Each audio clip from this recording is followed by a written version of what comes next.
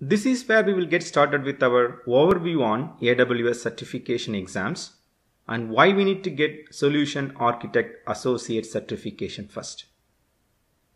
Why it is a good idea to learn AWS? AWS is one of the hottest career options for IT professionals today. Let's do something interesting. Just Google the word AWS skills and you will find some of the interesting results on the first page. As per Forbes, many of the US federal agencies are moving to cloud-first policy, but they are unable to find enough resources to perform this migration. Similarly in UK too, demand for cloud skills have shown a growth of 20% for over the last couple of years as per the UK government survey. Irrespective of you being certified or not, for IT professionals, cloud computing skills are becoming an essential item in the resume. Employers are actively and increasingly looking for employees with cloud experience, which is all the way from business requirements to the actual cloud implementation. Also, please check the job search websites like dice.com or monster.com. You will come across around 3,500 AWS related jobs as of today in DICE. Why do you want to get AWS certified? Before we go into details, let's analyze some numbers. Courtesy blog post in globalknowledge.com. Average certified solution architect makes $120,000 per year. As per Glassdoor, the salaries are even higher. An average AWS solution architect makes $150,000 per year as per Glassdoor. According to recent survey conducted by the Global Knowledge, AWS Solution Architect is the highest paying certification for 2016 in the entire IT world. The same survey also shows that Certified Solution Architect earned a higher salary than Certified Project Management Professional or PMP. Do you still want more reasons to get certified? Before we get into AWS Solution Architect Associate certification details, let's review the AWS certification paths and available certifications. I am recording this video on April 2019. As of today, we have 10 certifications.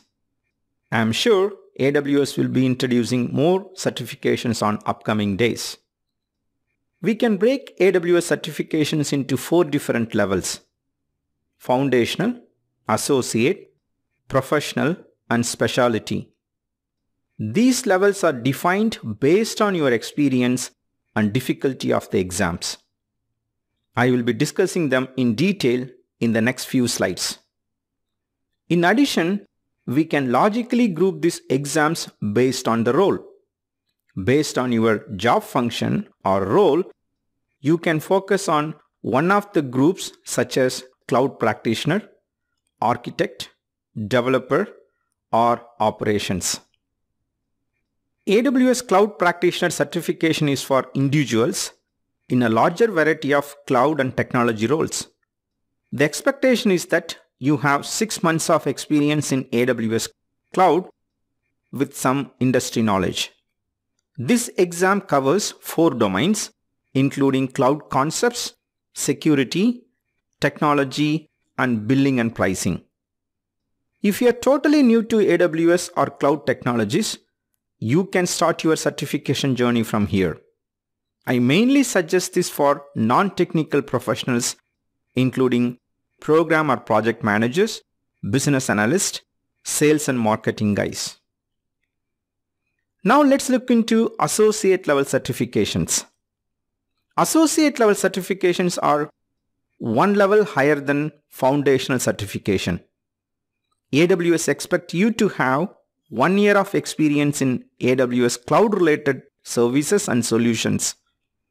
Associate level has 3 certifications: AWS Certified Solution Architect Associate, AWS Certified Developer Associate, AWS Certified SysOps Admin Associate. Solution Architect Associate mainly focuses on how to architect and deploy secure and robust applications on AWS technologies. This exam is for anyone with at least 1 year of hands-on experience designing highly available, cost-efficient, fault-tolerant and scalable and distributed systems on AWS. Developer Associate exam validates the proficiency in developing, deploying and debugging cloud-based applications using AWS. This exam is for anyone with 1 or more years of hands-on experience developing and maintaining AWS-based applications, plus in-depth knowledge of at least one high-level programming language. So if you are coming from software development background, this is the right exam for you. SysOps Admin Associate validates your technical experience in deployment, management, and operation of the AWS platform. This exam is for anyone with 1 or more years of hands-on experience operating AWS-based applications. Mainly, this is for operation or system administration professionals. From my experience and research, SysOps Admin Associate is the most difficult among the three. So I will not advise you to start with SysOps Admin. But currently, if you are working as an infrastructure administrator and managing VMs, storage or networking, or managing logging and monitoring tools, SysOps Admin would be the better certificate to start with. If you are coming from non-sysadmin background, I would strongly suggest you to try either Associate Solution Architect or Associate Developer certifications. Let me share a secret with you. Both of the certifications share 50% of the content.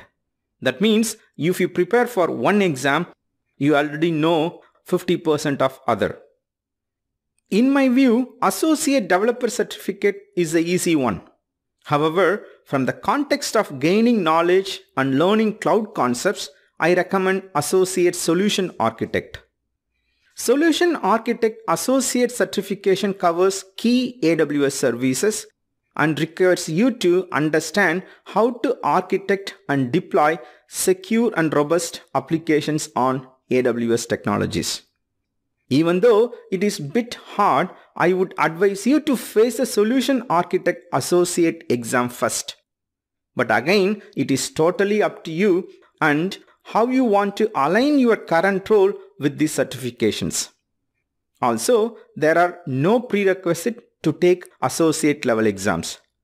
Without foundational certificate, you can directly appear for any of the associate exams.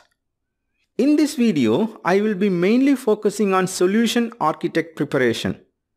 But again, remember, you can relate 50% of the content with Developer Associate. Also, most of the upcoming tips will be applicable for developer exam preparation too. Before start discussing around Solution Architect Associate preparation, let's finish other two certification groups, Professional and Specialty. AWS Certified Solution Architect Professional Certification validates your advanced technical skills and experience in designing distributed applications and systems on the AWS platform. AWS Certified DevOps Engineer Professional Certification validates your technical experience in provisioning, operating, and managing distributed application systems on the AWS platform. Both of these exams are anyone with 2 or more years of hands-on experience designing and deploying cloud architecture on AWS or operating and managing AWS environments. As you guessed, professional level certification are one level higher than associate certifications. In the past, if you want to take any professional or specialty exams, you have to complete the associate level certification first. But recently, they have changed the rule to allow anyone to take professional level or specialty exam without any prerequisites. One way it is good because anyone directly can attempt specialty or professional exams. However, from my view, it is very difficult to prepare and try the professional or specialty exams without strong working experience or associate level certification. So I encourage people to get associate level certification, especially Solution Architect Associate certification, before getting into professional or specialty exams. Again, it's my personal view. AWS offers 4 specialty certifications: Advanced Networking, Big Data, Security, and Machine Learning. I expect more on upcoming days. These specialty certifications are designed to validate advanced skills in specific technical areas. All these exams are anyone with 2 or more years of hands-on experience in the associated specialty domains. AWS Certified Security Specialty Certification focuses on your technical experience in securing the AWS platform. This exam is for anyone in the experienced security role. AWS Certified Big Data Specialty Certification focuses your technical skills in designing and implementing AWS services to derive the value from the data. This exam is for anyone who performs complex big data analysis. AWS Certified Advanced Networking Specialty Certification validates your technical knowledge in designing and implementing AWS and hybrid IT architecture at scale.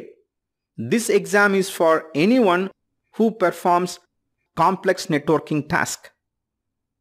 AWS Certified Machine Learning Specialty Certification validates your technical skills in building, training, tuning, and deploying machine learning models using AWS Cloud.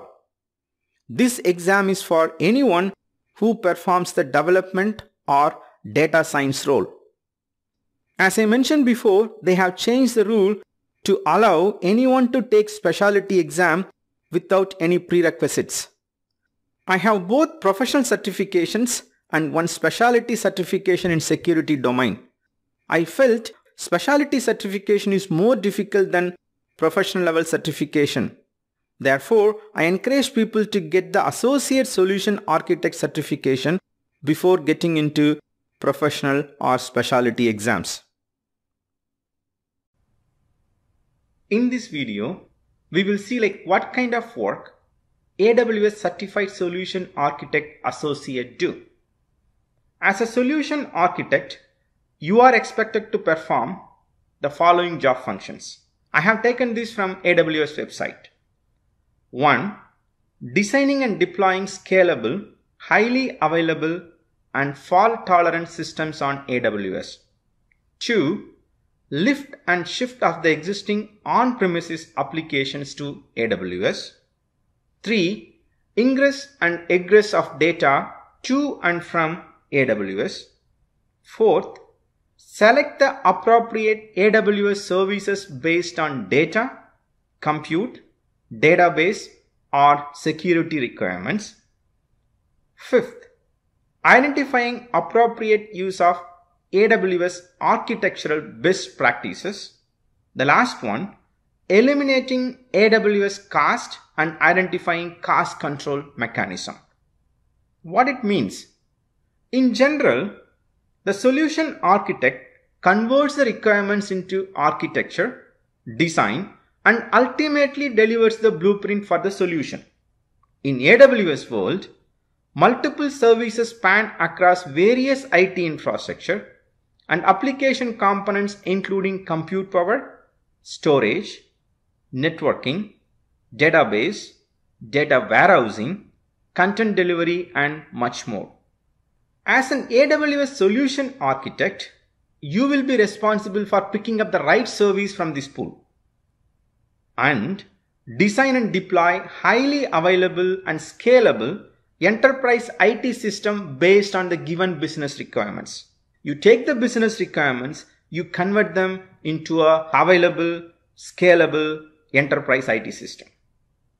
Since AWS is a private cloud and physically not located inside of your organization, solution architect should include security elements for network infrastructure and incoming or outgoing data.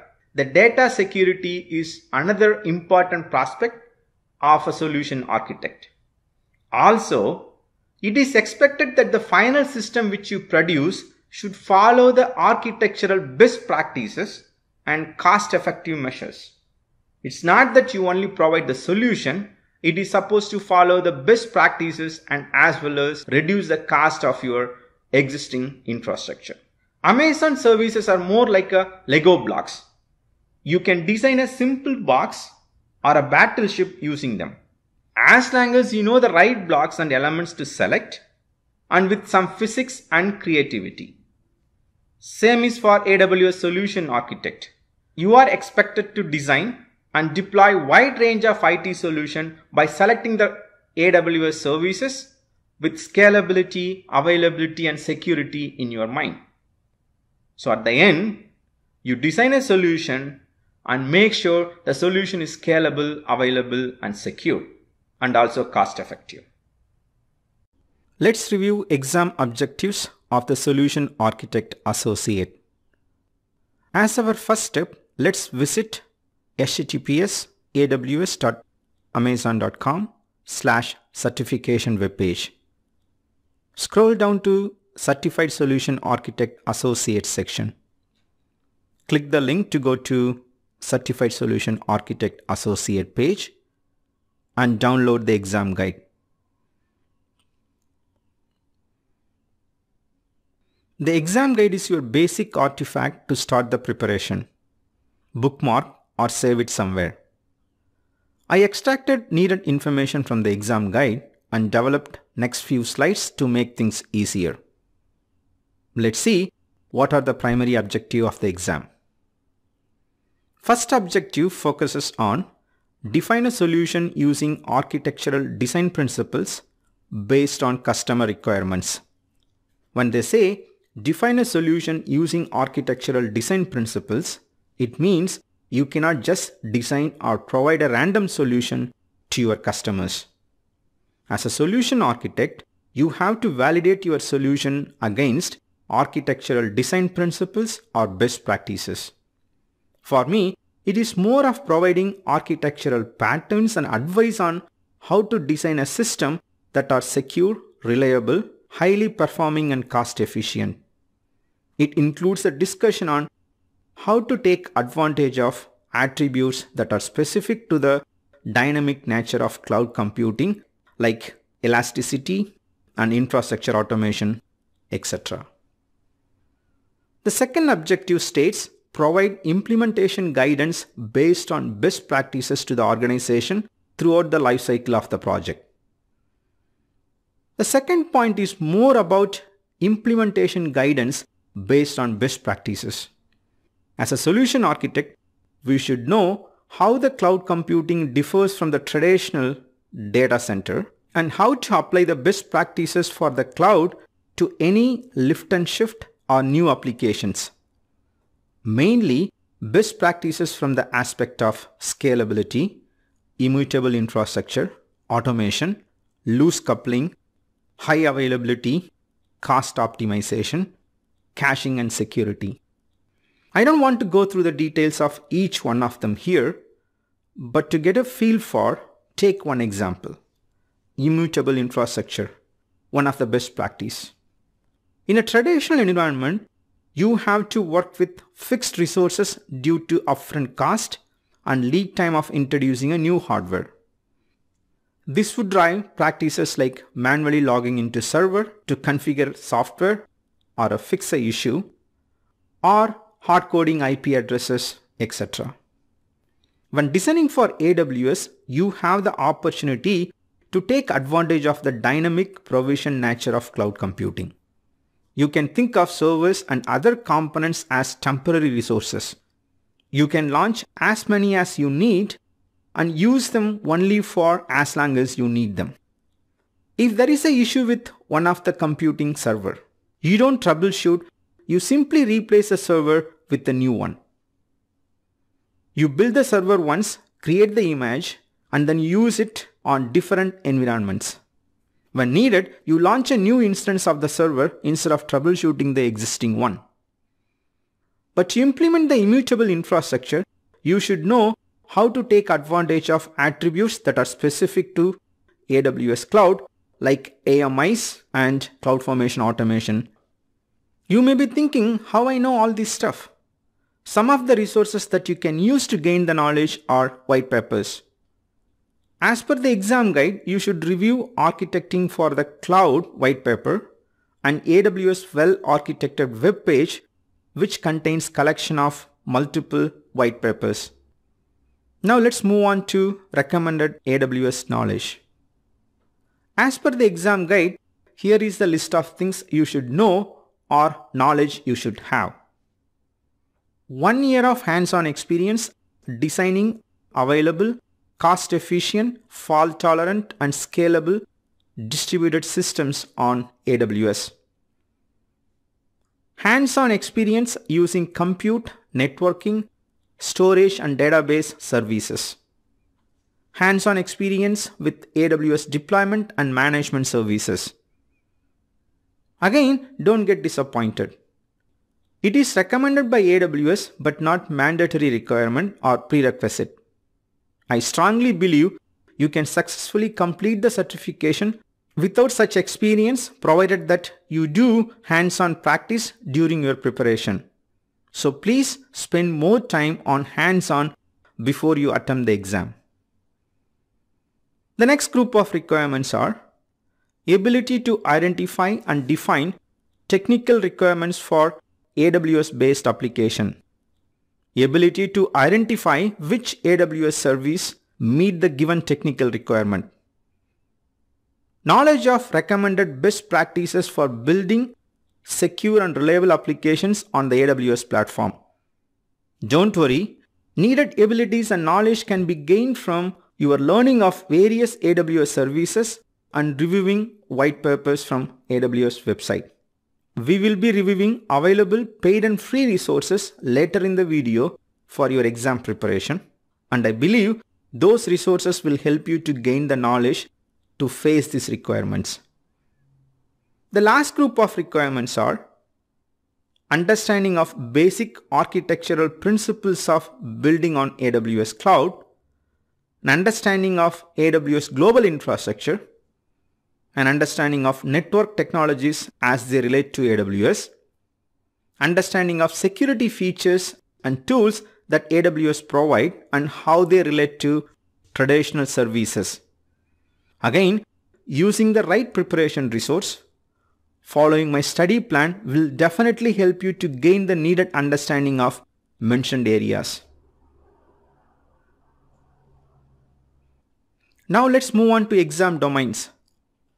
Previous version of the exam had 4 domains including design, implementation, data security, and troubleshooting. It's more focused on the life cycle of the infrastructure project. Most of the infrastructure related projects normally follows design, implementation, deployment, troubleshooting, and ongoing maintenance. The current version is more focused on deployment of AWS infrastructure based on best architectural practices. It addresses foundational areas like cost, security, and efficiency, which are neglected more often. In addition, it focuses on how your design decisions impact the business. Here is a list of main exam domains and their weightage. AWS has divided the exam questions into 5 different exam domains. Each domain has different weightage. In this exam, the total number of questions are 65. I thought of going through this later in the session, but it's better to discuss this now. Based on the weightage here, for an example, you get 10% from design cost optimized architecture domain, which is 6 or 7 questions out of 65. We have 5 domains here. Domain 1, design resilient architecture, covering 34%. Domain 2, define performant architecture, covering 24%. Domain 3, Specify secure applications and architecture, covering 26%. Domain 4, design cost optimized architecture, covering 10%. Domain 5, define operationally excellent architecture, covering 65%. We will review the exam domains in detail later in the course. Let's move on to the core of this course. Where to find resources for exam preparation. Some certified engineers have described this exam as difficult, but most of them tell you that it takes considerable amount of studying to pass the exam. Therefore, not surprisingly, that you are going to need multiple study materials. And the good news here, that you can choose from variety of resources and formats. You have to make sure to select the right type of material that fits your lifestyle and study preference. Let's look at the different available study materials to consider that will help you to pass the exam, starting from paid programs and all the way to free ones. If you prefer a classroom setting and you think interaction in the classroom will be beneficial for you, you don't have much option apart from attending training program from AWS or AWS APN training partners. AWS recommends a 3-day training course called Architecting on AWS and 4-hour session called AWS Certification Readiness Workshop. I think it's AWS Certification Exam Readiness Workshop before taking the exam. As per the description from AWS website, Architecting on AWS course covers the fundamental of building IT infrastructure on AWS. The course is designed to teach solution architect how to optimize the use of AWS cloud by understanding AWS services and how these services fit into the cloud-based solution. It also teaches you the AWS best practices and recommended design patterns. The one thing I understand from this course, the best thing about this training course is, you will be presented with case studies from various AWS customers on each topic throughout the course, how this organization designed their infrastructure and what strategies and services they are using for successful cloud deployment. You can see organizations like Netflix, how they were using different AWS components and how they become successfully implementing a cloud infrastructure using them. You are basically learning from experience of others and also what AWS thinks as the best. So it's kind of like combination of experience and the best practices. By attending this training program, you can gain both of them. You can gain experience from others and the best practices from AWS. This is a 3-day course. It costs you around $1950, around $2,000, and available on classroom and as well as online. The next course is 4-hour session of AWS Certification Exam Readiness Workshop. It is a workshop. Mainly this workshop teaches you how the exam is structured, including question formats, content domains, and breakdown of questions across those domains. This 4 hours workshop costs you $225 and available on classroom and as well as online. I got a great news for you. I am covering exactly the same topics in this course for free. And it will let you save $225. Are you happy? Adding both the option above, you may need to spend $2,200 for attending in-person classroom training. The advantage, you can ask questions directly to your tutor in live in-person classroom setting. Obviously, also a great place to network with other certification preparation students and possibly forming a study group where you can study outside of the classroom after the class is completed. I don't suggest you to spend $2,200 for exam preparation until your employer is ready to send you for this training program. Remember, architecting on AWS is not just designed for exam preparation. It is also a basic AWS training program for anyone who wants to specialize in AWS. Therefore, some employers may encourage their employees to take this training program.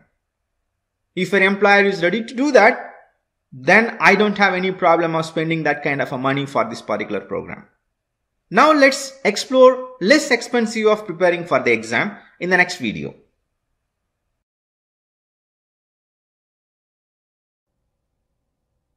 In this video, let's explore the less expensive way of preparing for exam. When I prepared for my exam, I did extensive research on training programs available on the web. I found the following 3 training providers who is providing recorded video libraries for AWS certifications preparation: linuxacademy.com, acloud.guru, and cloudacademy.com. I would not go into details of them here, but I will provide an overview about each of them with some high-level pros and cons of each, so that it can help you to make a quick decision and start your preparation. Also, just a disclaimer, I am not affiliated with any of them in any way. I am not getting any kind of a bonus, or I am not getting any kind of a referral fee for referring them here. Linux Academy provides in-depth course materials, very detailed coverage of each topic. They also provide free lab environments where you can practice without spending money from your pocket. But the course does not provide much exam tips or does not highlight exam points or questions. It is a monthly subscription priced at $29 per month, but they also have multiple courses in many different tools, including software configuration management, build and release. I have noticed there is a course for even basic Linux as well as some of the advanced Linux and Unix concepts. You get access to all of them with your subscription.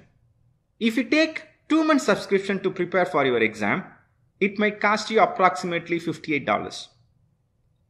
acloud.guru offers Solution Architect Associate course for $29. Their content is very well designed and each topic is explained in brief. But it does not cover all exam topics and contents are not fully updated with the new addition to exam scope. I would say approximately 20% of the exam content are not covered in this course. Also, you will be required to have your own lab environment to practice in. Let's not worry about this now. I will explain you later how to get AWS free tier account and its advantages. About Cloud Academy, I haven't explored it much and I am not very impressed with their content or the way their course is organized. So I am not really sure about their quality. As per the reviews, their course is being used by Fortune 500 organizations. It is on monthly subscription priced at $25 per month approximately. Again, it's a subscription based, so you can get other courses too. Even they have courses regarding Google Cloud, AWS, configuration management tools. From my experience and knowledge, I would suggest you to use both linuxacademy.com and acloud.guru. acloud.guru provides high-level view and exam tips. Linux Academy provides little more in-depth of the same topic. So you get both of them.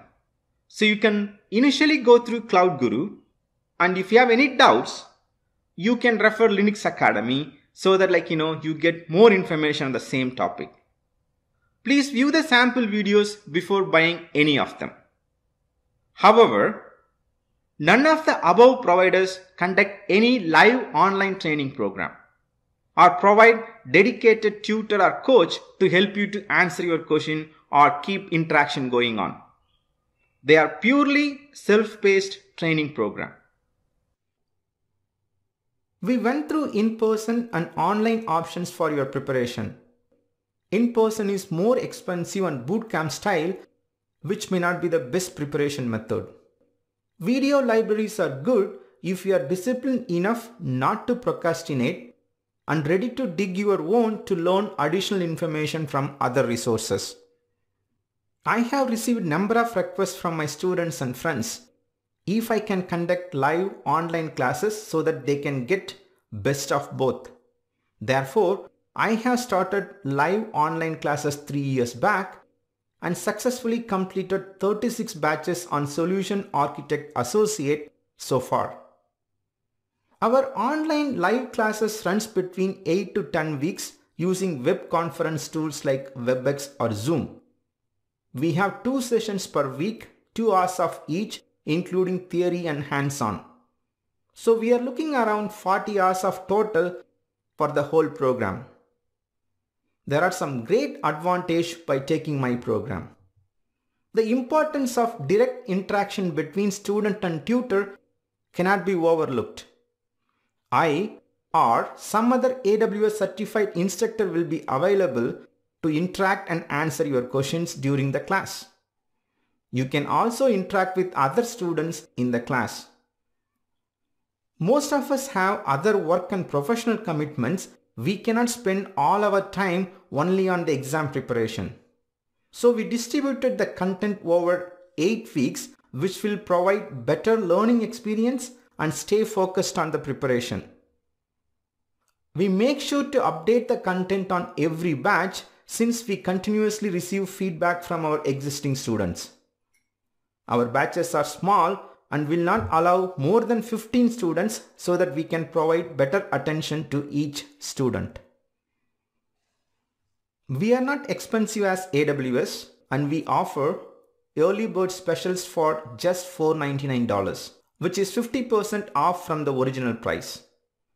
And we also provide 100% money back guarantee for our classes. If you are interested, please check out our website awspro.academy for more information. You can find current schedule and availability under Attend Live AWS Certification Classes online page. Or feel free to send email at info@awspro.academy. Again, I have another great news for you. When I prepared for my exam, I had created the study guide and I will provide you the copy of it for free. Also, I will walk you through my study guide later in this course.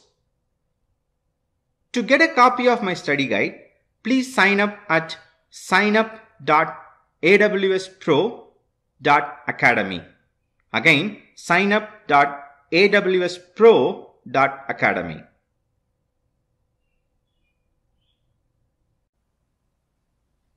In the last couple of videos, we have seen how to prepare exam using a paid resources. Now, we are going to see how to use free resources to prepare for the exam. Let's say you guys don't want to spend any money on the above websites, like Linux Academy or acloud.guru. Don't worry, you can prepare on your own without spending $1. Let me show you how to do that. When you search certain topic from my exam study guide in the AWS website, AWS itself provides some introductory videos. It is a very good start to understand the topic and make the beginning. Next, you could search on the same topic on YouTube and you will find across a lot of videos. Especially few videos from Amazon reInvent. Amazon reInvent is an event where they announce new offerings and run workshops on various services. It is a global customer and partner conference held every year in Las Vegas. You can find the recorded session of these events on YouTube, but I would suggest you to try 200 level first as they are fundamentals. Then move on to 300 or 400 levels which are advanced level topics. Also, you will notice the Linux Academy and Cloud Guru have posted some of their training video sessions on YouTube. I would strongly recommend you to watch them because they were using YouTube to get more audience to their courses. Apart from all, the next most important topic in preparation is AWS FAQ. Fake. frequently asked questions. Each topic has its own detailed FAQs. I have gone through them at low level, line by line, and made notes of important points. For me, this is a question bank. My experience and research shows 50% of questions come from FAQ. Whether you use your own preparation or paid training, you need to review these FAQs. They are the best material available for passing the exam in your first attempt. Last but not least, white papers from AWS website is really important for the exam. AWS exam blueprint itself suggests reading 5 of the white papers. And here they are. Overview of Amazon Web Services, Overview of Security Processes, AWS Risk and Compliance White Paper, Storage Options in the Cloud, Architecting AWS Cloud Best Practices. Mainly focus on Overview of Security Processes White Paper, where you may find 15 to 20% of exam question from this particular single source. One more free resource you can add in your list is my website, awspro.academy. Going forward, in addition to study guide, I am planning to provide one exam tip every day along with a sample exam question for free. Please make sure you subscribe and receive the exam tips and sample questions as soon as possible.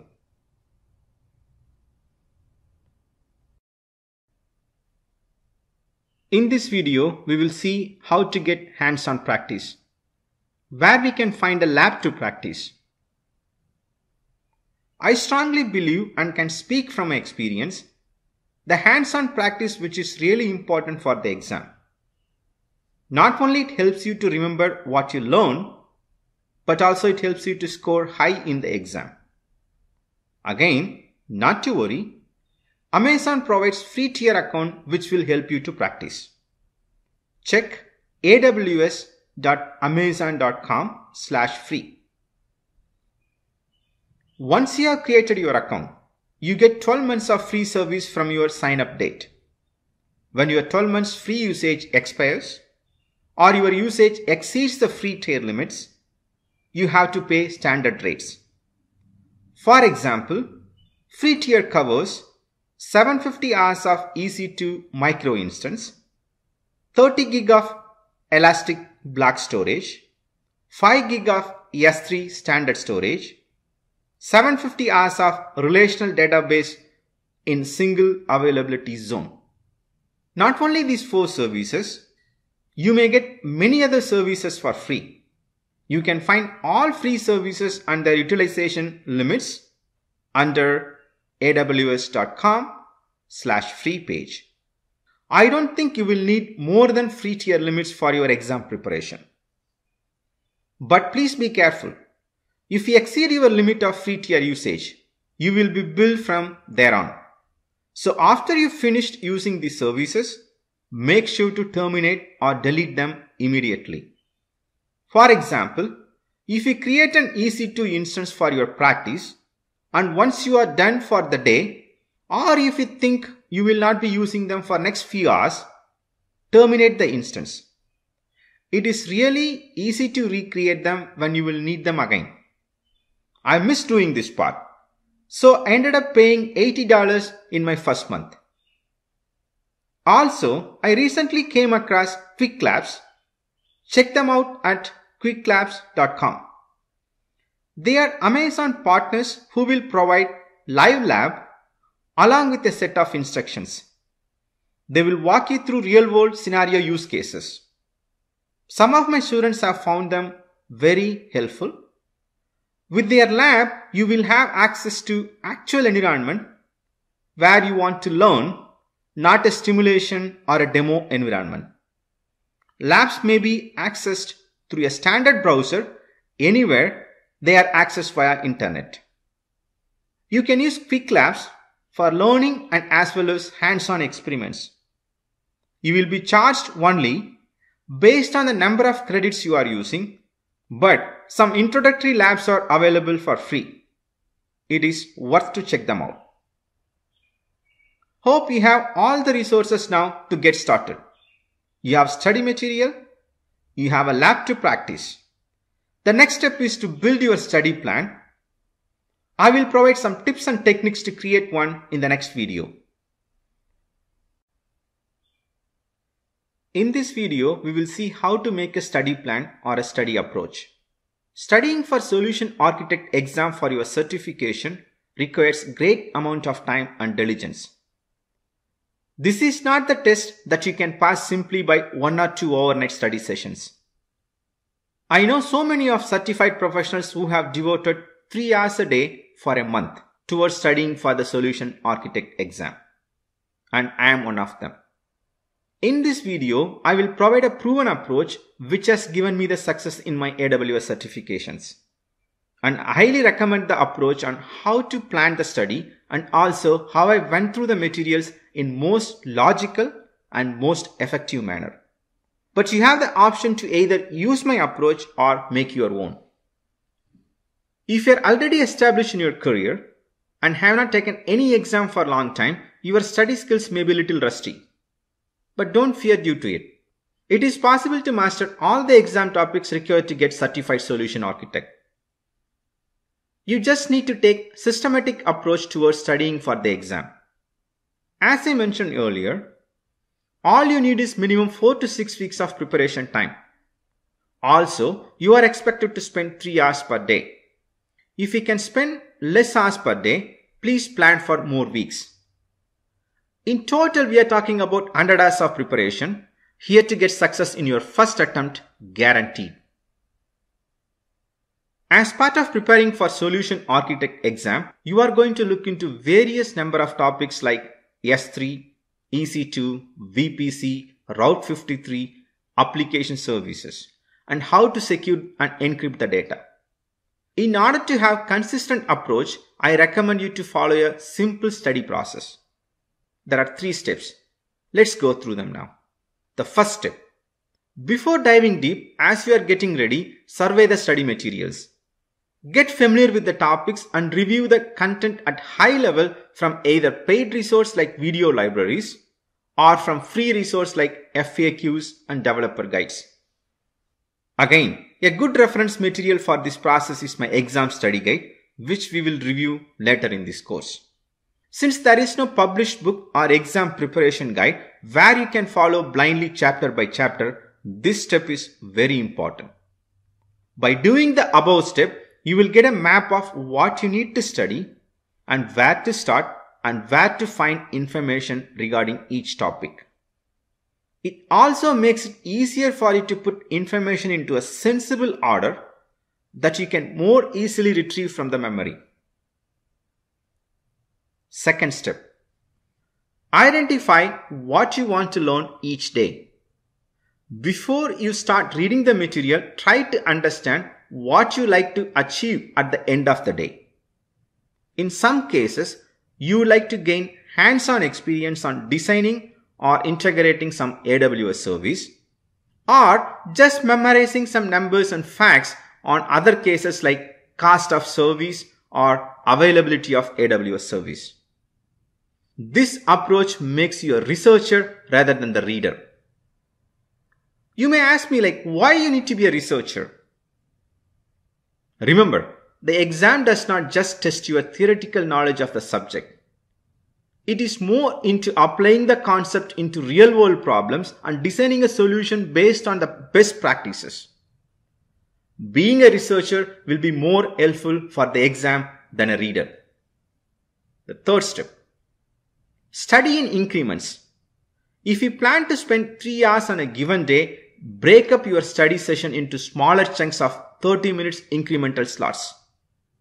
The good thing about the exam preparation is you don't need to just study the concepts.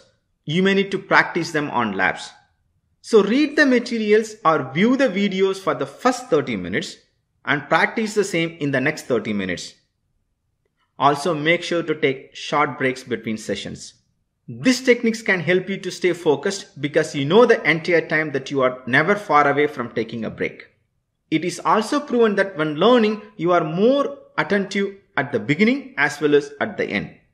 If you are using my study guide, this is the main reason why I break down my study guide with smaller iterations under each service. That's your basic study process. You can apply these 3 steps to any exam preparation, not just for AWS Solution Architect. Let's now move on to some best practices or tactical approach for studying this exam in the next video. In this video, let's see how to schedule your study or tactical approach for studying this exam. There are total 10 sections which you need to study or review for the exam. We will review all these 10 sections briefly later in the course using my exam guide. This is how I did it. I had 3 rounds of review of entire 10 sections.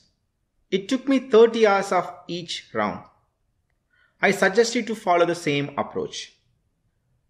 In your first round, spend around 40% of your time on watching videos on various topics and 60% of your time on practicing these concepts on AWS free tier account. You can spend 3 hours for each section from my exam guide. Let's move on to the second round now. In your second round, spend around 30% of your time watching the same videos but skipping on some basics, and 30% of your time on practice. Since you already reviewed this concept before, it won't take as much as your first round. Use the remaining 40% of the time on FAQs or developer guide. Make sure to download them, read line by line, and highlight the important points as you see in my screen now. Before moving to the next round or the third round, please review the AWS exam blueprint from AWS website. Remember, we covered this earlier in this video and I told you not to worry and tabled it then review at later time. Now is the good time to review this document after you have completed your second round. Now you will be able to understand what they are looking for in the exam and also identify what you are missing in your preparation. Let's move on to the third round after reviewing the exam blueprint. In your third round, spend around 25% of your time on watching the videos. If you use video courses from Linux Academy or A Cloud Guru, you should watch videos on 1.5 or 2x speed that helps you to review them faster.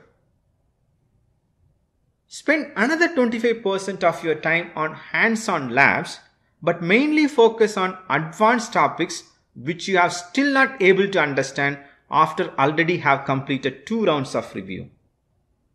So you have another 50% of remaining time. In your 50% of your remaining time, review the FAQ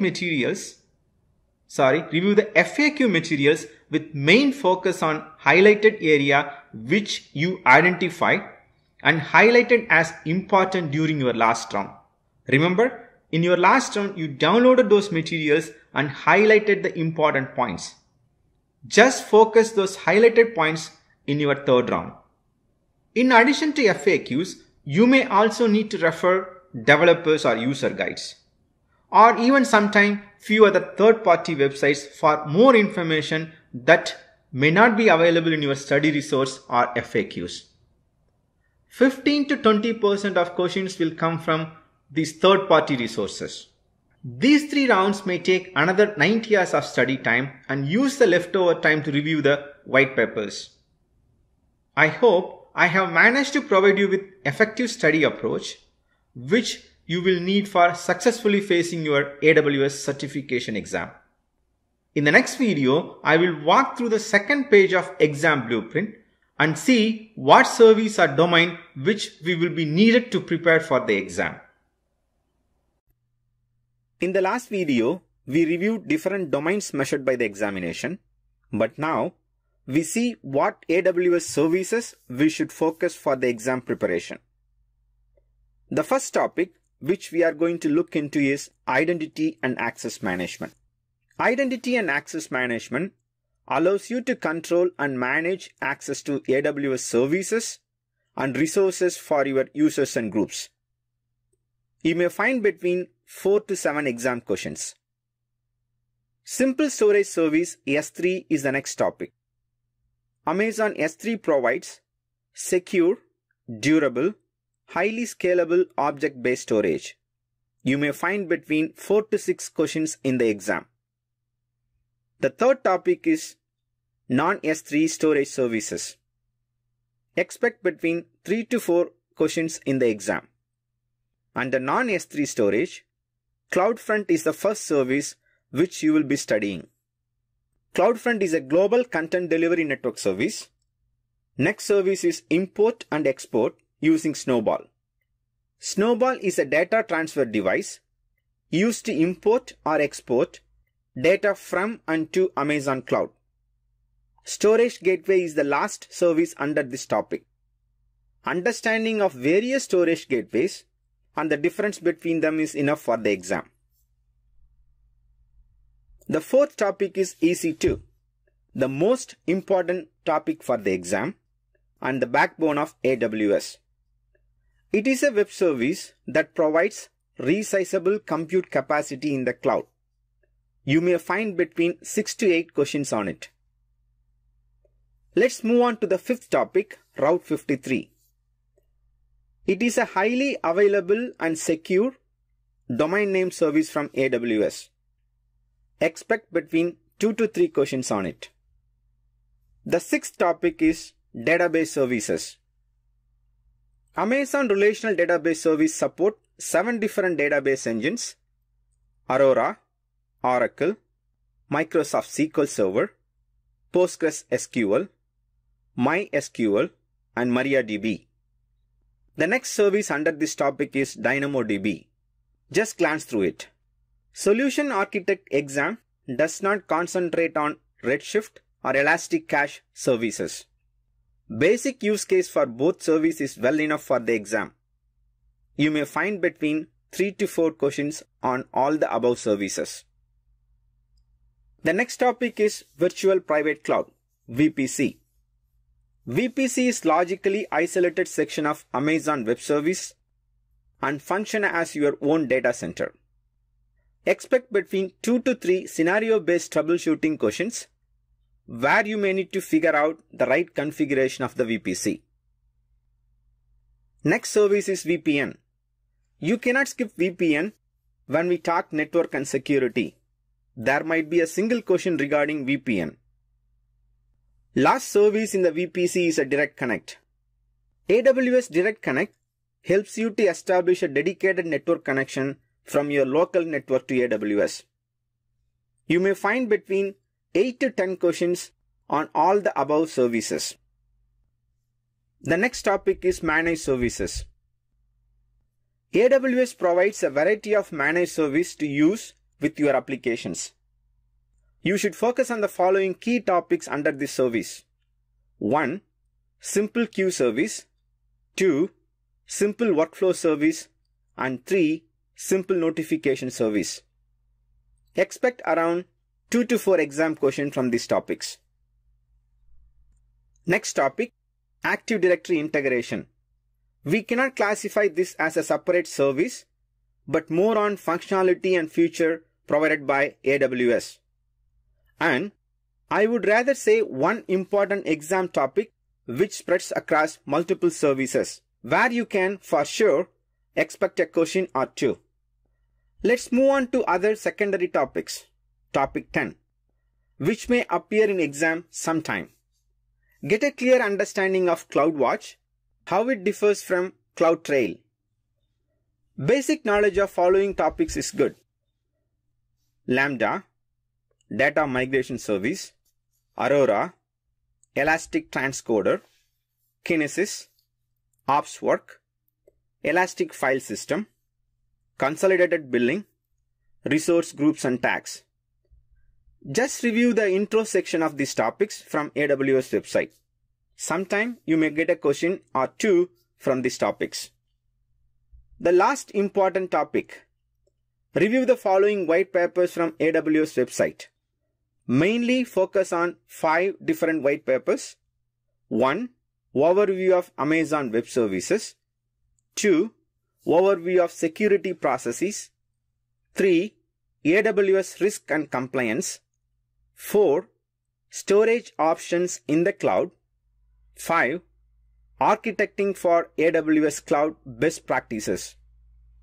Again, mainly focus on overview of security processes white paper, from which you are highly expected to get 68 exam questions. Just I provided a brief overview of AWS services here. If you want more details and if you want more information, please watch the last section of this video course, Exam Guide Review, where I walk through my exam guide page by page. In the next video, we will see how to use the practice test and where to register for it.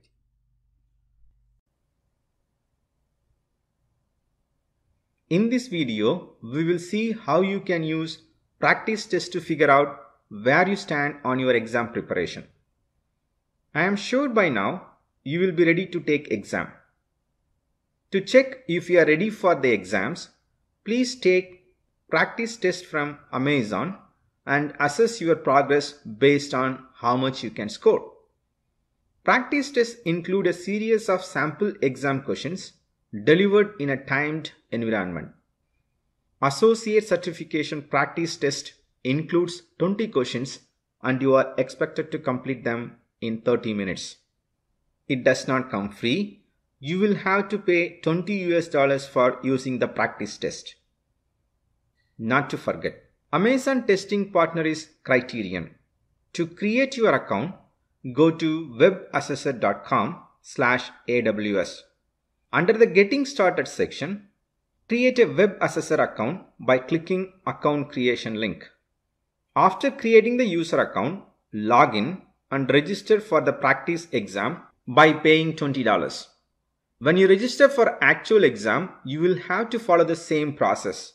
You cannot use Amazon website or your AWS credentials to register or buy any kind of exams including practice test. If you have managed to score more than 90% in your practice test, it is the right time to schedule your certification exam. If you have scored less than 90%, you will need to repeat your study with focus on low scoring areas or your weak areas.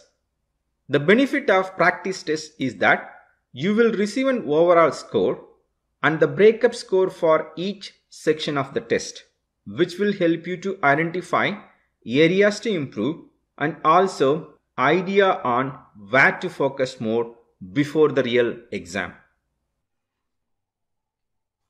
Another good news for you. To improve the success of our students, we in AWS Product Academy developed an exam simulator with 390 exam questions. We have 6 full exams with 65 questions in each. It is available for anyone even if you are not a student attending our live online classes. It costs only $19 and comes with 100% money back guarantee. If you want to try or get a feel for it, you can try our free sample exam with 20 questions. AWS charges you $20 for 20 questions, but here you get 390 questions for less price. Our simulator is not an exam dump. Our questions are similar in pattern and quality of the actual exam. I strongly believe this is another tool to assess your knowledge and readiness for the exam. If you can score more than 85% on each exam, you are ready to face the exam. Please check out our website AWS Product Academy for more details, or feel free to send an email at info@awspro.academy. Also, if you subscribe our newsletter under signup.awspro.academy, you will receive 10 questions each week. In this video, we will see what to expect on the exam day and review different types of exam questions. You will get 130 minutes to complete 65 questions and the exam fee is $150. On average, you get 2 minutes to complete a single question. There are two types of question on the exam. Multiple choice has one correct response and 3 incorrect responses, which we call them as a distractor. Multiple responses has 2 or more correct response out of 5 or more options. I will be providing more examples on different exam question types in the upcoming slides. Your results for the exam are reported as a score from 100 to 1000 range with a minimum passing score of 720. Your score shows how you performed on the exam as a whole and whether or not you passed. To register for an exam, sign in to aws.training and click certification in the top navigation. Next, click AWS certification account followed by schedule new exam. Let's see sample of different question types now. Here is the sample of multiple choice with single best option question types. Here you may have 4 to 5 options to choose from. Select one option that best answer the question or complete a statement.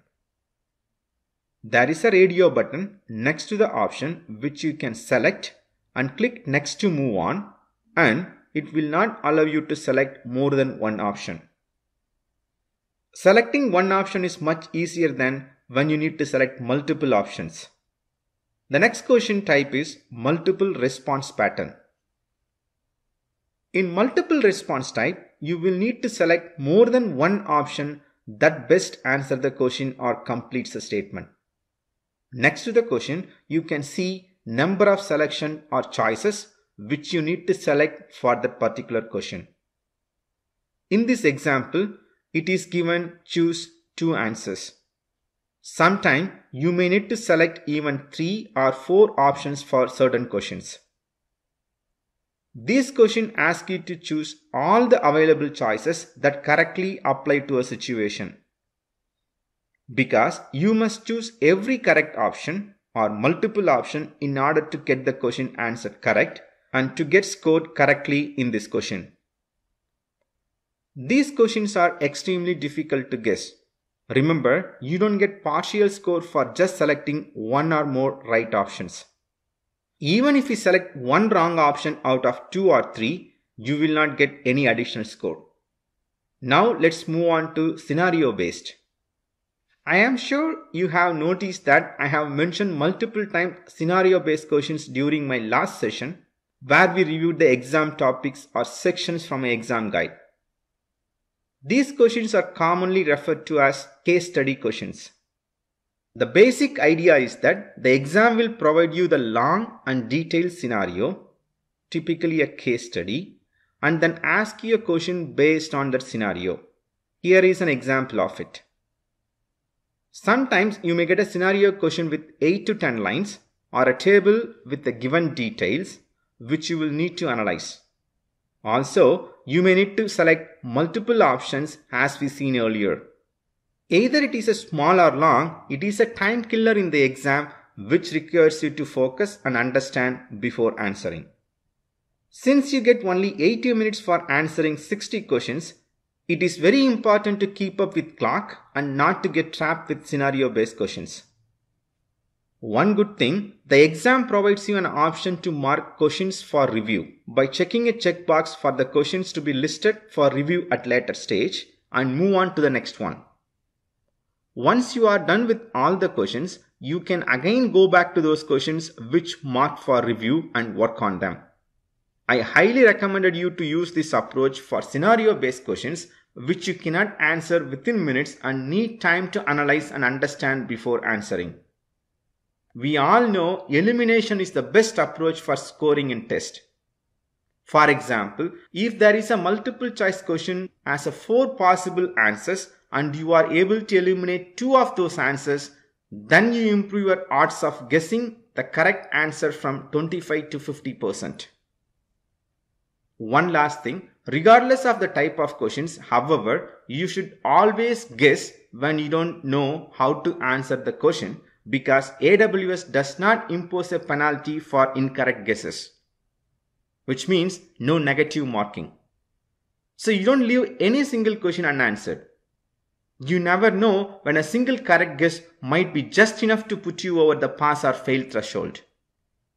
If you need any more information regarding the exam, please visit aws.amazon.com/certification/FAQs. And with that, we have reached the end of our video series on how to get your AWS Certified Solution Architect Associate. The next section of this course is totally optional. In the next section, I will walk through my study guide that contains 10 different study sections which needed for your exam preparation. Let's review each domain in detail so that you can get to know what AWS is looking for from the exam standpoint. You can skip this section if you are new to AWS and haven't got a chance to start your preparation. After your first round of study, you can come back here and watch this section. Domain 1, Design Resilient Architecture, covering 34% of exam questions. Let's see the definition of resiliency first. Resiliency is the ability of an infrastructure to recover from certain type of failure and yet remain functional from the customer perspective. Resiliency can also be called as recoverability. In other way, the failure of one component should not cause the failure of other. When one component like an EC2 instance is temporarily unavailable, the rest of the infrastructure should still support the application availability. The first objective here is selecting a reliable or resilient storage. Primary focus of this objective is a storage service like S3, EBS, CloudFront, DynamoDB and RDS. So focus on these services.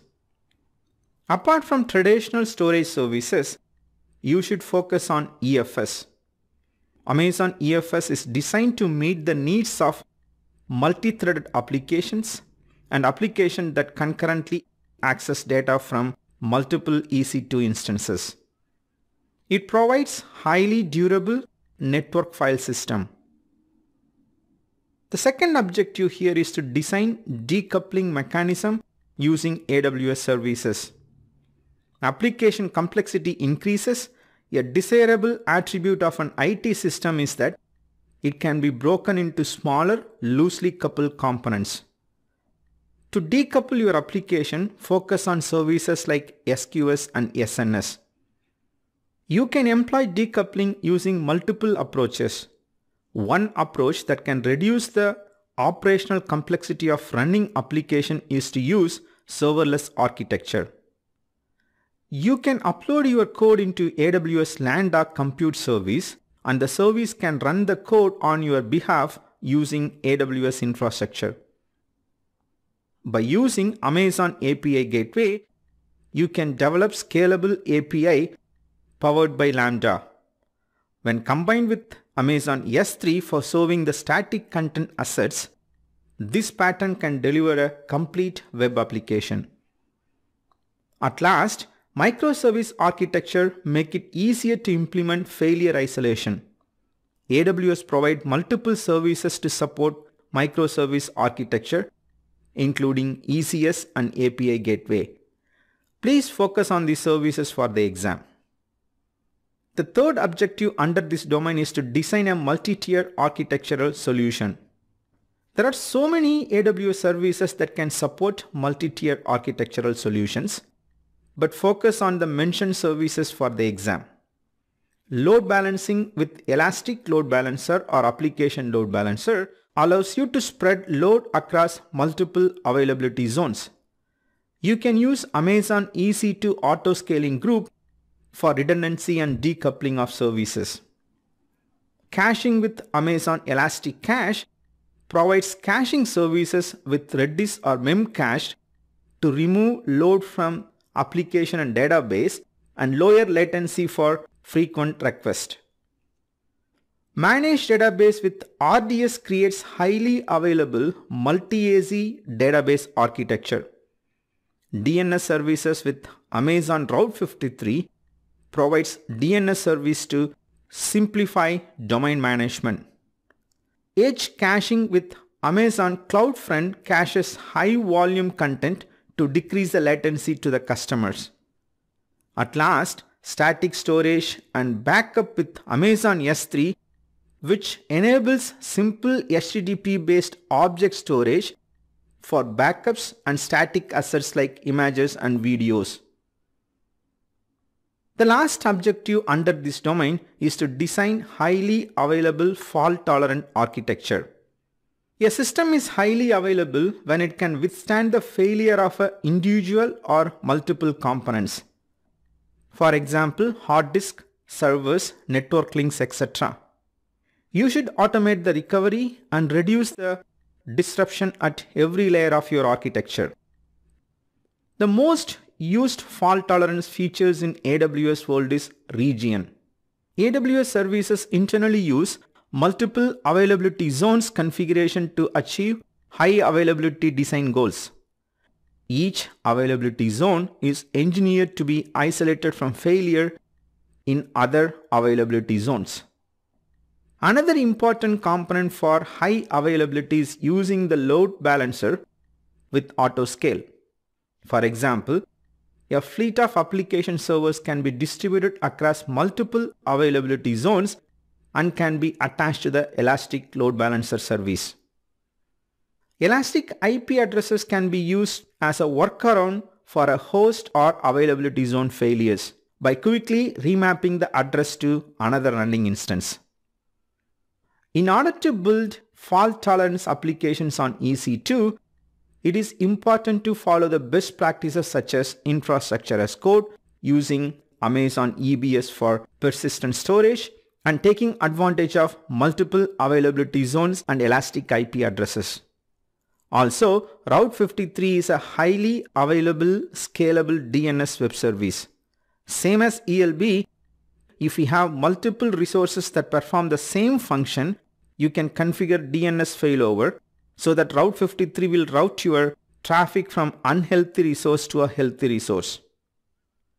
CloudWatch alarms play a major role in high availability design solution.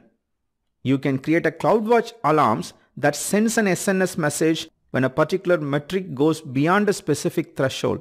Those SNS messages can execute a AWS Lambda function or trigger an auto-scaling action. For production, you should use RDS multi-AZ deployment, which creates synchronous replicated standby instance in a different availability zone. The DynamoDB service synchronously replicates the data across 3 facilities in AWS region to provide fault tolerance in the event of server failure or availability zone failures. Amazon SQS, Amazon S3, and Amazon DynamoDB are high-level building blocks that can incorporate your applications for high availability. These services are excellent source of how to achieve fault tolerance for your applications. This concludes the domain of designing a resilient architecture. I know we covered a handful of AWS services under this domain. As I mentioned before, it covers 34% of exam scope. I know this is too much of information to remember. To make your life easier, I developed a study guide which highlights all sections of the exam and related services and concepts you should focus on. You can get a free copy of my study guide by subscribing our newsletter at signup.awspro.academy. Again, it is signup.awspro.academy. Let's explore the domain 2, define performant architecture, covering 24% of exam questions. This domain is very subjective when solutioning AWS. The word performant implies speed, accuracy, flexibility, and capability. Also, it implies whether or not my IT system is right for my needs. The first objective under this domain is to choose performance storage and databases.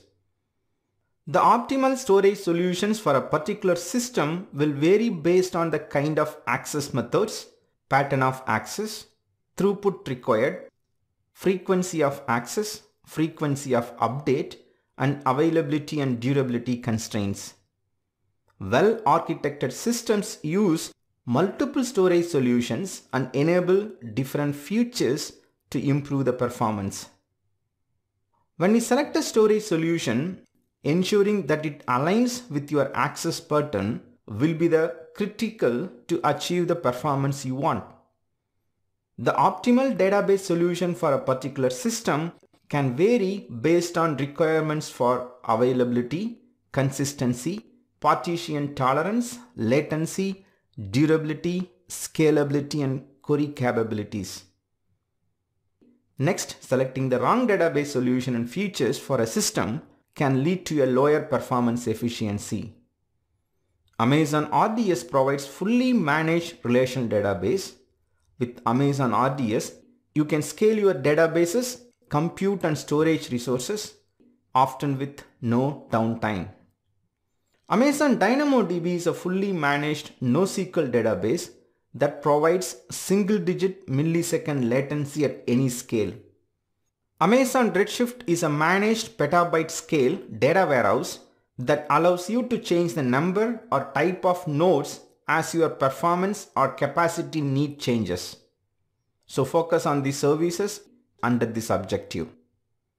The second objective under this domain is to use caching to improve performance. The effective caching strategy, perhaps the single biggest factor in creating an app that performs well at scale.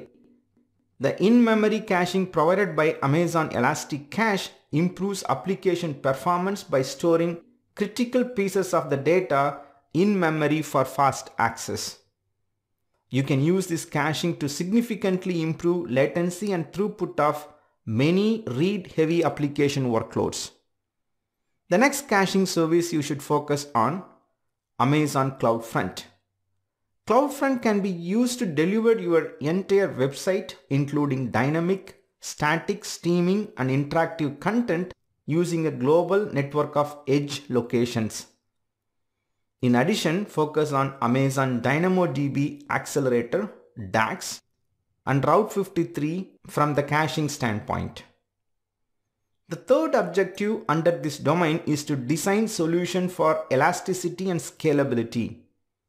The best tool for this objective is autoscaling, which you can use to optimize the performance by automatically increasing the number of EC2 instances during demand spikes and decreasing the capacity during breaks to reduce the cost.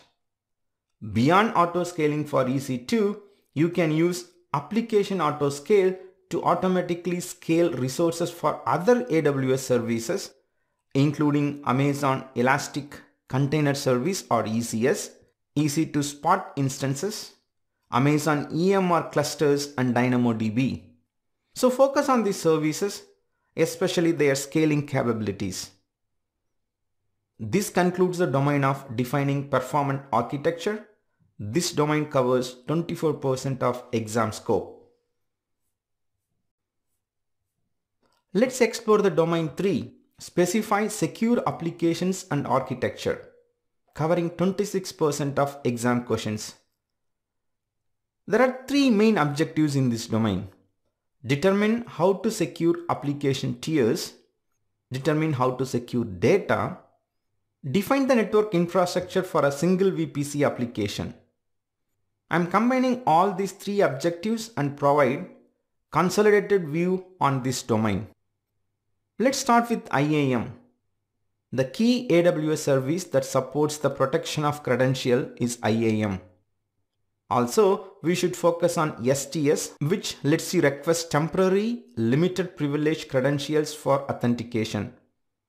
IAM instance profiles for EC2 instances allow you to leverage the EC2 metadata service for accessing other AWS APIs.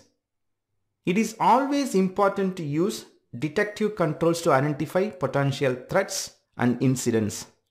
The key AWS service that supports capturing key activities is CloudTrail, which provides rich details about API calls made in your AWS account. AWS Config provides detailed inventory of your AWS resources and configuration, and CloudWatch is a monitoring service for AWS resources. The key AWS service that supports the protection of network and host level boundaries is Amazon VPC. This service gives you the ability to create your private virtual network on AWS. Amazon VPC security groups and NACLs provide firewall on instance and subnet levels. AWS Direct Connect allows you to establish your own direct connectivity from your data center to your VPC. The key AWS service that supports service level protection is IAM. Also, you should focus on AWS KMS or Key Management Service that allows you to set policies on the individual key.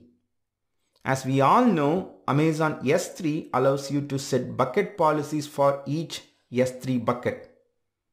Let's look into data protection part now. In AWS, there are a number of different approaches to consider when addressing the data protection. Data classification provides a way to categorize organizational data based on level of sensitivity. By using resource tags, IAM policies, AWS KMS, and AWS Cloud HSM, you can define and implement your policies for data classification. Encryption and tokenization are two important but distinct data protection schemes. The key AWS service that supports encryption is AWS KMS, which provides an easy-to-use key management service. In addition, focus on AWS Cloud HSM, which provides a hardware security module, and Amazon DynamoDB, which can help you to store encrypted content for your tokens. Data at rest represent any data that you persist for any duration. This includes block storage, object storage, databases, archives, and any other storage medium on which the data is persisted. Multiple AWS service supports encryption. Amazon S3 allows you to encrypt the content by selecting a KMS key on an object upload.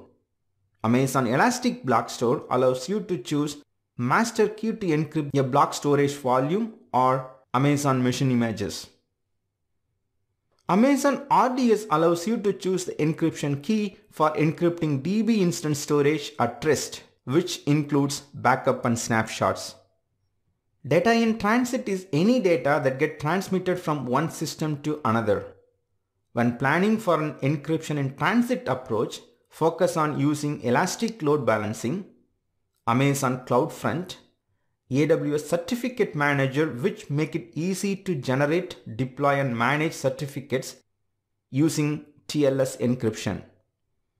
By defining your data backup, replication and recovery approach, you help protecting your data against deletion or destruction.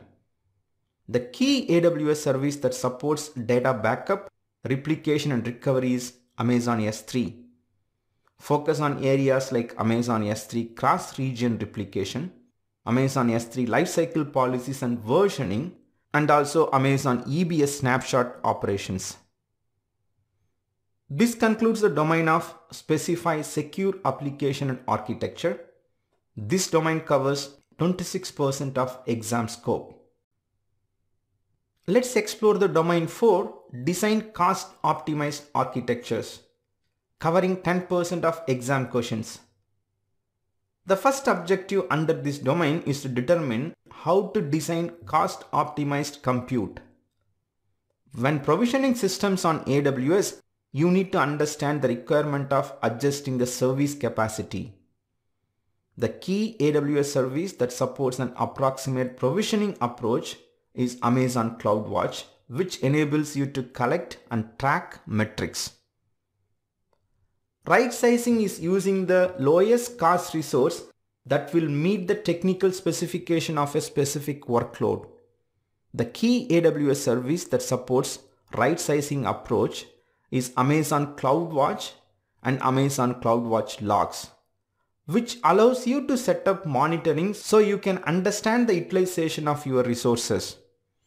In AWS, there are a number of different purchasing models that allow you to use EC2 instance in a most cost-effective way that suits your business needs. Focus on on-demand instance, spot instance, and reserve instances. When you architect your solutions, a best practice is to place computing resources closer to your users so that you can provide a lower latency. Focus on services like Route 53 and CloudFront. Amazon Route 53 latency-based routing lets you use your domain name system to route user requests to AWS region that will give your user the fastest response. CloudFront can be used to deliver your entire website, including dynamic, static, streaming, and interactive content using a global network of edge locations. AWS provides managed services for database such as Amazon RDS and Amazon DynamoDB, which reduce cost than hosting on your own. To reduce cost, you can also use serverless or application level services such as AWS Lambda, Amazon Simple Queue Service, Amazon SNS, and Amazon SCS. These various services remove the need for you to manage virtual servers for your code execution or queuing service or message delivery. Instead of using EC2 instances, you can use a serverless architecture or managed service so that you can reduce the cost. The second objective under this domain is to determine how to design cost-optimized storage. Choosing the right AWS storage service for your data means finding the closest match in terms of data availability, durability, and performance. Amazon offers three broad categories of storage services: object, block, and file storage. Each offering is designed to meet a different storage requirement, which gives you the flexibility to find the solution that works best for your storage needs. You can ask or answer few questions to figure out your storage requirements. How often and how quickly do you need to access your data? AWS offers storage options and pricing tiers for frequently accessed, less frequently accessed, and infrequently accessed data. Does your data requires high IOPS or throughput? AWS provides categories of storage that are optimized for performance and throughput. Understanding IOPS and throughput requirements will help you to provision the right amount of storage and avoid overpaying. How critical or durable is your data? Critical or regulated data needs to be retained at almost any expense and tend to be stored for a long time. How sensitive is your data? Highly sensitive data needs to be protected from accidental changes, not just data loss or corruption. Durability, cost, and security are equally important to consider. How large your data set? Knowing the total size of the data helps in estimating storage capacity and cost. How transient is your data? Transient data is short-lived and typically does not require high durability. How much are you prepared to pay to store your data? Setting a budget for data storage will inform your decisions about storage options. So based on this question, you can mainly focus on few AWS services: Simple Storage Service or S3, Elastic Block Store or EFS. Remember, storage optimization is the ongoing process, and choosing the most cost-effective and appropriate AWS storage option is really important. For object stores, you want to implement Amazon S3 lifecycle policies to automatically move the data to the cheaper storage tier as data is accessed less frequently. For Amazon EBS Block Store, monitor your storage usage and resize underutilized volumes. You also want to delete unattached volumes and stale EBS snapshot so that you are not paying for unused resources.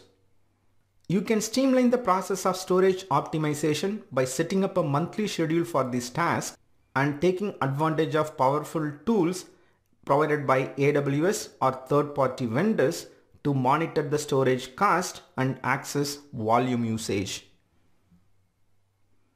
This concludes the domain 4, design cost optimized architecture, covering 10% of exam scope. Now let's explore the last domain, domain 5, define operationally excellent architecture, covering 6% of exam question. Only one objective in this domain: choose design features in solution that enables operational excellence. The operational excellence includes the ability to run and monitor systems to deliver business value and continuously improve supporting process and procedures. Operational excellence in the cloud is composed of prepare, operate, and evolve. To prepare for the operation excellence, you have to understand your workload and their expected behaviors.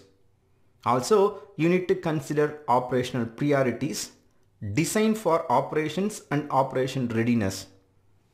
The key AWS service that supports defining your operational priorities is AWS Support. The key AWS service that supports designing for operation is CloudWatch, which allows you to monitor AWS cloud resources and applications. The key AWS service that supports operational readiness is AWS Lambda, which enables the definition of operational procedure as code and that can be triggered by events within your environment. Operational success is measured by outcome and metrics which you can define. To operate successfully, understanding operational health and responding to event really important. The key AWS service that help you to understand the operational health is again CloudWatch metrics and dashboards. You should anticipate operational events, both planned and unplanned. Evolving is a continuous cycle of improvement over time. Implement frequent small incremental changes based on the lesson learned from your operational activities. The key AWS service that helps you to learn from experience is Amazon Elasticsearch, which allows you to analyze your log data to gain actionable insight quickly and securely. This concludes the domain 5, define operationally excellent architecture, covering 6% of exam scope.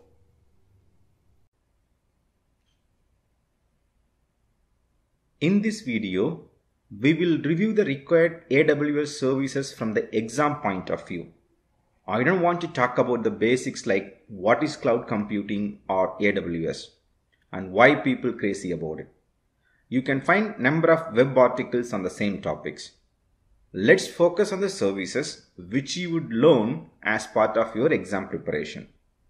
By now, most of us know AWS has more than 70 services and they are adding more every month.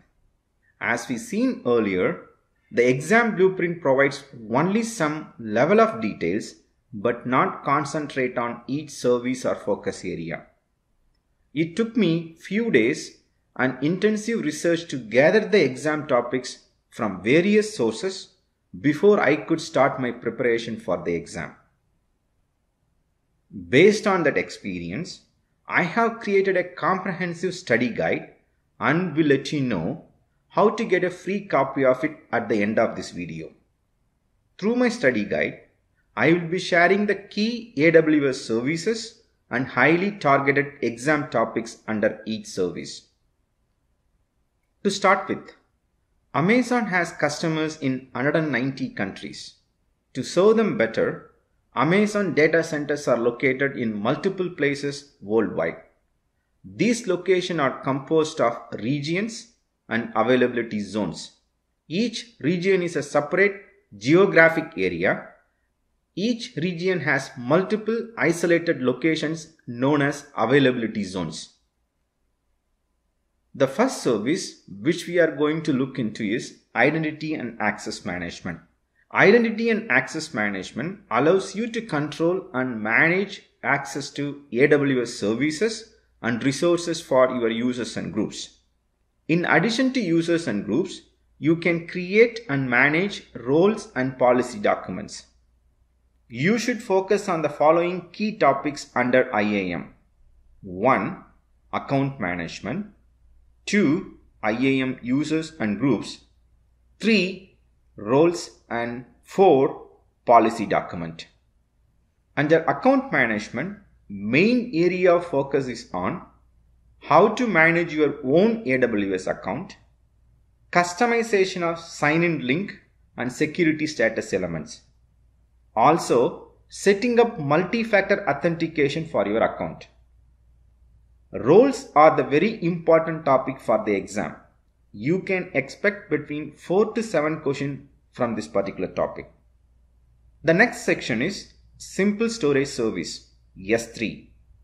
Amazon S3 provides secure, durable, highly scalable, object-based storage. Expect between 3 to 6 questions from this particular topic. You should focus on the following key topics under S3. 1. Storage tiers and classes. 2. Access control. 3. Versioning and lifecycle management. 4. Encryption. Clear understanding of standard S3, S3 infrequent access, reduce redundant storage, and Glacier is needed for the exam. Make sure to review the use cases for each of the above services. You can find the use cases from AWS Developer Guide. Expect 1 or 2 questions based on the total storage capacity of S3, maximum and minimum size of single S3 item, and how to upload oversized items to S3. So far, we have reviewed 2 sections out of 10. Let's move on to the next 2 in the following video.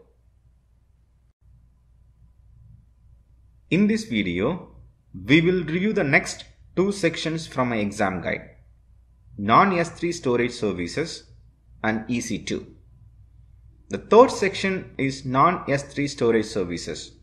Expect between 3 to 5 questions in the exam.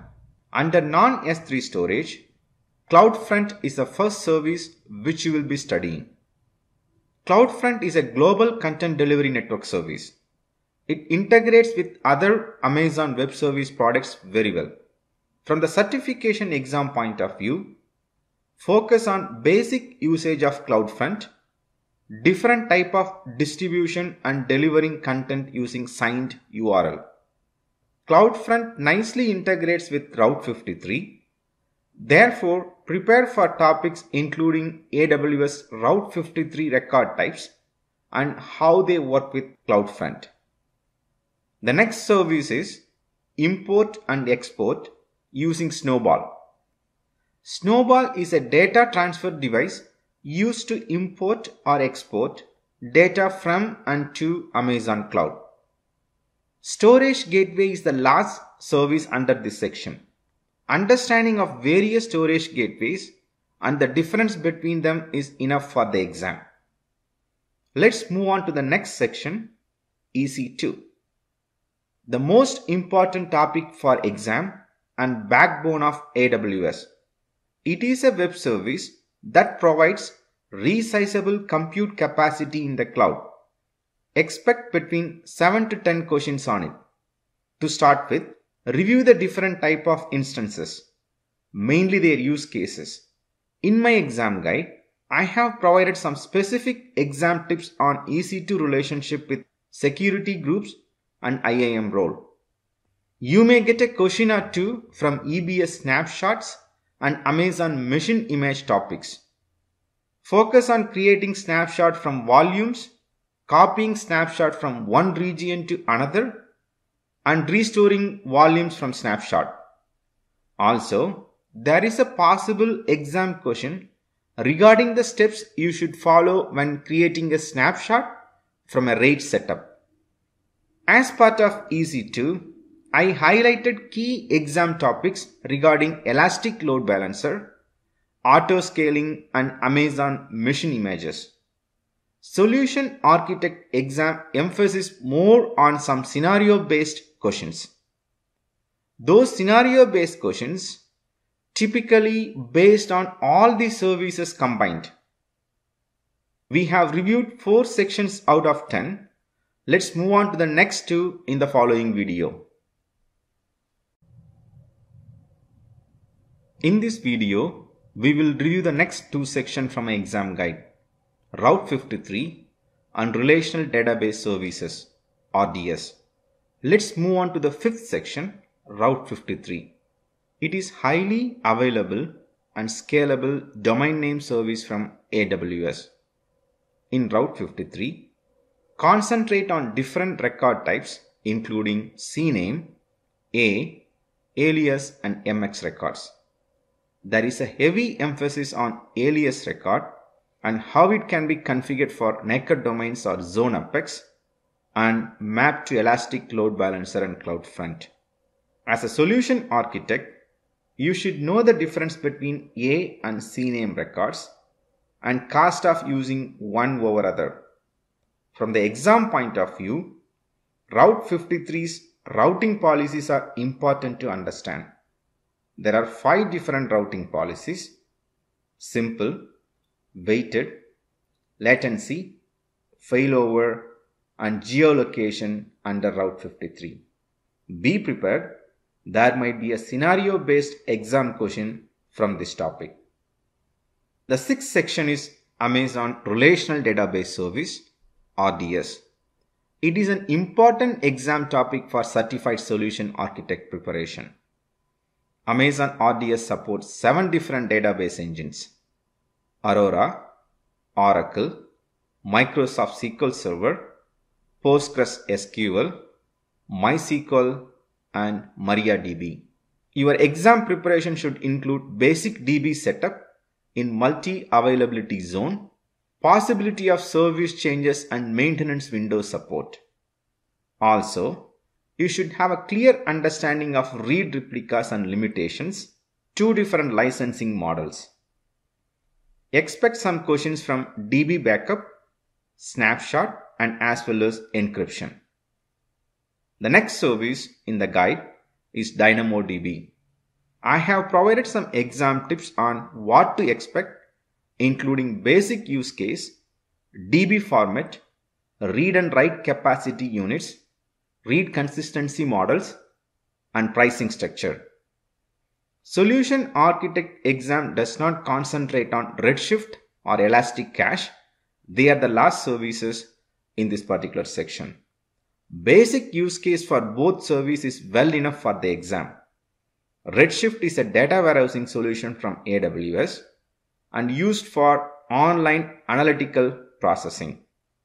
Sometime there might be a scenario-based question where you need to select either RDS DB type or DynamoDB or Redshift. Expect a question from Redshift encryption with Cloud HSM and key management service.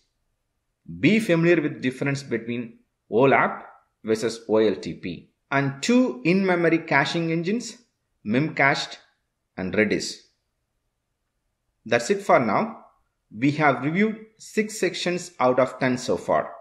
Let's move on to the next 2 in the following video.